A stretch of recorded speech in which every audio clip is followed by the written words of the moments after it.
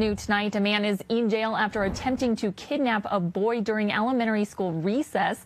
This happened at Black Forest Hills Elementary School on Friday afternoon. A phone call to parents said the man entered school property, engaged with students, and then left.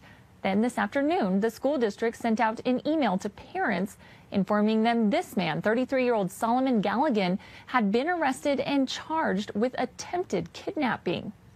That email to parents from the principal of the school, Amanda Replug, says right after the incident, staff brought students inside from recess and called district security. In another letter, she says the school safety team will convene tomorrow to review security protocols, and there will be increased supervision this week.